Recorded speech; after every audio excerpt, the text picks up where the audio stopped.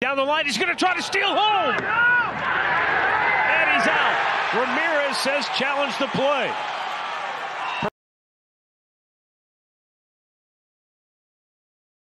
All look like it beat him. It certainly does by a lot.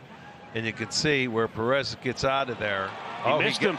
He sure did.